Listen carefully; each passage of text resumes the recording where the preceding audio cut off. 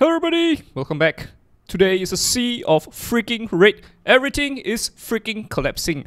So this was something that we actually mentioned last month, right? If you go to my Twitter account, I actually did mention this a long time ago, many weeks ago, that there was going to be a collapse. December the 4th, 2021, right? I shared a video. I've never done this before. This is the first time ever that I'm actually sharing a video from my own private Patreon community. If you have yet to join us, please consider joining us, because yeah, the boys and I are actually swimming. We're all swimming in money. So because we all of us, we opened shots, and yeah, we're all swimming in money. So hallelujah, this would be great. Yeah, a double digit. The lower we go, the better it is for us. Yeah, because we're all balls deep in shots. So yep, my sentiment was actually, I was already anticipating the possibility of things collapsing, and so it has begun. I've also mentioned that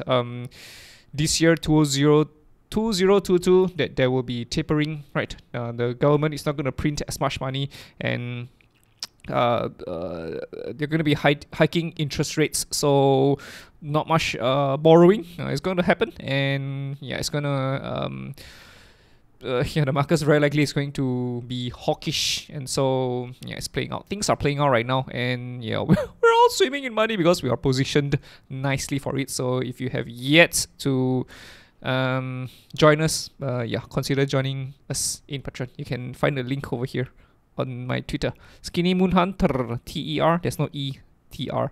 Okay, because there's a character limit. Anyway, where are we? Let's get straight into it. Let's get straight into Algo, right? We're going to be doing Algo first, all the way up to Avalanche at number 11, right? 11, Avalanche, Dogecoin, Shiba Inu, Polygon, Crypto.com coin, Chainlink, Cosmos, Algorand.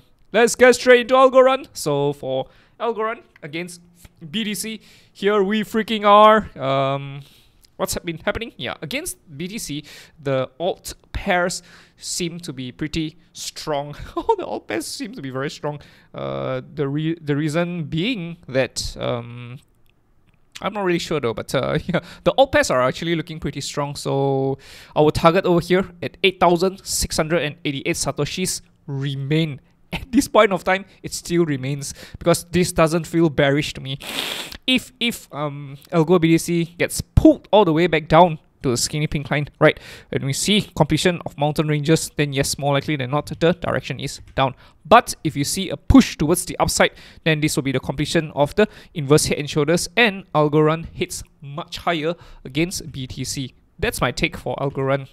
The Algo BTC pair is still solid. I kid you not, things may be collapsing against USD, but against BTC, they are still strong, especially for Algo.